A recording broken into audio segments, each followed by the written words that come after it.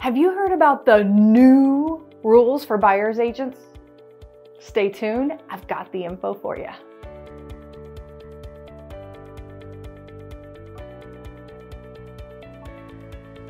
Welcome to Step Into the Valley. I'm Katrina with a 3-Step Realty Group. You may have seen in the news that real estate, as we know it, is changing. Well, it is and it isn't. Let me explain. The National Association of Realtors rolled out new practices that we as realtors must follow. And these new practices, well, I think they're good. Let's start with buyers. What do these changes mean for you? Well, before a realtor can show you homes, we must officially be hired by you. That means we must have a signed buyer representation agreement with an agreed upon realtor compensation, or in our case, investment you're making in the realtor you hire. Wait. So does that mean as a buyer, I now have to pay my realtor out of my own pocket?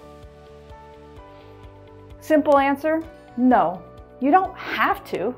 You can still negotiate for sellers to pay buyer concessions to cover what you agreed to in your buyer representation agreement. It is simply now just another negotiation term in your offer. Okay, now sellers, what does this mean for you? When you hire your listing realtor, in your listing agreement, you will only be hiring your realtor for the agreed upon realtor compensation, or again, in our case, investment you are making in the realtor you hire. You will discuss with your realtor whether you are open to considering paying buyer concessions or not. Wait, so as a home seller, that's awesome. That means less money I have to pay. Well, wait, yes and no. There are pros and cons. If you're not open to paying buyer concessions, that could mean a few things. One, you will reduce the number of potential buyers who would consider your home.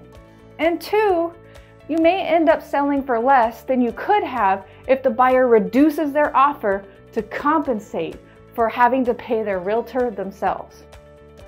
If you'd like to get more information about these changes, reach out.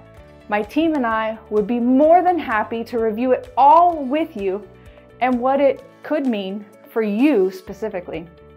Thank you so much for watching. If you liked this video, give us a thumbs up. If you want to see more like this, then hit that subscribe button.